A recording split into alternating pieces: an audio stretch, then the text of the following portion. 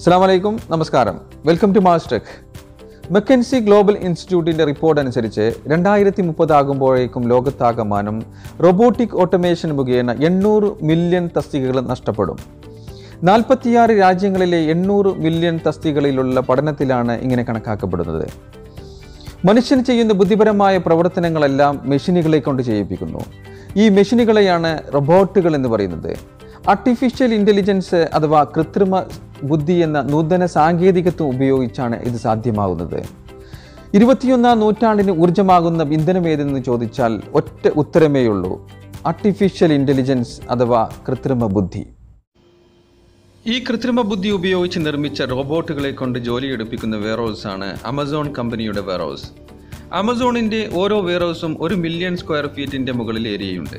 അതായത് 28 ഫുട്ബോൾ ഗ്രൗണ്ടിൻ്റെ വലിപ്പം. Amazon വെയർഹൗസിൻ്റെ ലോകത്താകമാനമുള്ള order ഫുൾഫിൽമെൻറ്റിൻ്റെ സെൻറ്ററിൽ ഏകദേശം 1 ലക്ഷം റോബോട്ടുകൾ ജോലിയെടുക്കുന്നുണ്ട്.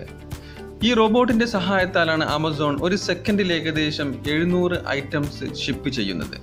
അവരുടെ ഓർഡർ ഫുൾഫിൽമെൻറ്റിൻ്റെ പല സെൻറ്ററുകളിലും കിവ റോബോട്ടുകളാണ് ഉപയോഗിക്കുന്നത്. കിവ റോബോട്ട് ഓറഞ്ച് നിറത്തിൽ സ്ക്വയർ ഷേപ്പിൽ ചക്രത്തിൽ പ്രവർത്തിക്കുന്ന ഒരു ഉപകരണമാണ്. 328 പൗണ്ട് ഭാരമുണ്ട്. ഓട്ടോമാറ്റിക്കായി പ്രവർക്ക് ചെയ്യുന്ന ഓരോ റോബോട്ടും 700 പൗണ്ട് ഭാരമുള്ള ഷെൽഫ് വഹിച്ചു കൊണ്ടുപോകാൻ കഴിയും.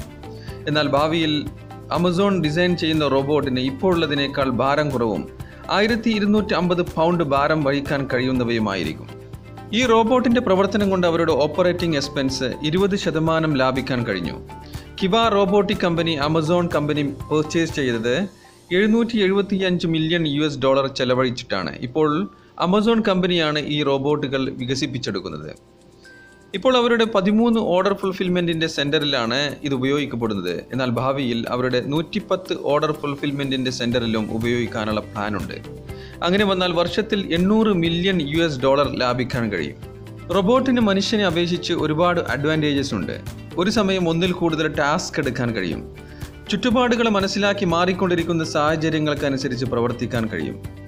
എന്നാൽ ഇപ്പോഴും ആമസോൺ കമ്പനിയിൽ ലോകത്താകമാനം ഏകദേശം 5 ലക്ഷത്തിലേറെ തൊഴിലാളികൾ ജോലി ചെയ്യുന്നുണ്ട്. ആമസോൺ പറയുന്നത് ആർട്ടിഫിഷ്യൽ ഇൻ്റലിജൻസും ഹ്യൂമൻ ഇൻ്റലിജൻസും മിക്സ് ചെയ്തുകൊണ്ടുള്ള ഒരു സ്ട്രാറ്റജിയാണ് അവർ ഭാവിയിൽ പ്ലാൻ ചെയ്യുന്നത് എന്നാണ്.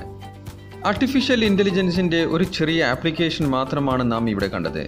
എന്നാൽ ആരോഗ്യ സംരക്ഷണം, വിദ്യാഭ്യാസം, ചെറുകിട വിൽപ്പന, ബാങ്കിംഗ് എന്നുവേണ്ട എല്ലാ മേഖലകളിലും ഇന്ന് നാം ചിന്തിക്കുന്നതിനേക്കാൾ വിപുലമായ തോതിലായിരിക്കും ഇതിൻ്റെ സ്വാധീനം.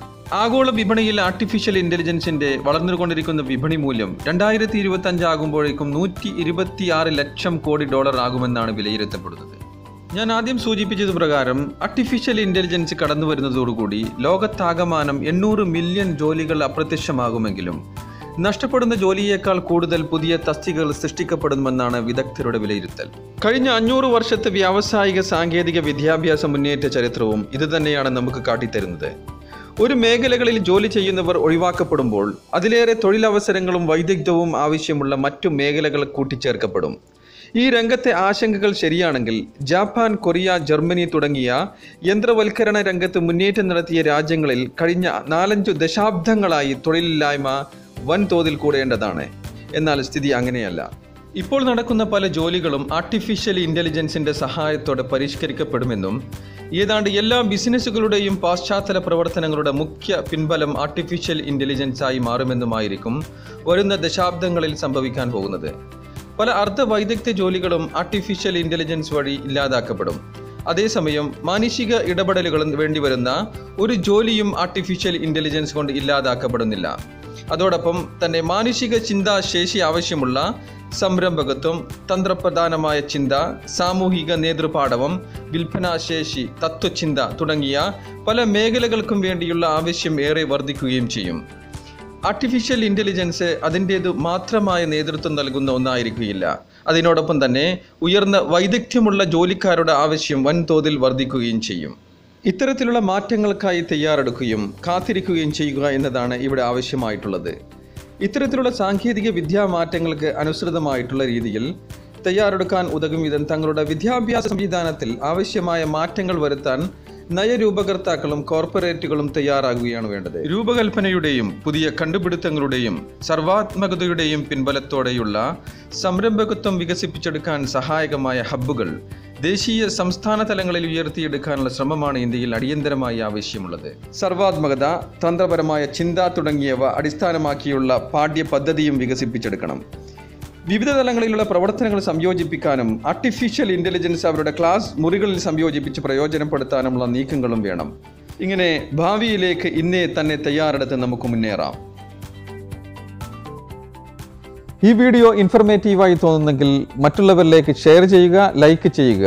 Thank you very much for watching this video.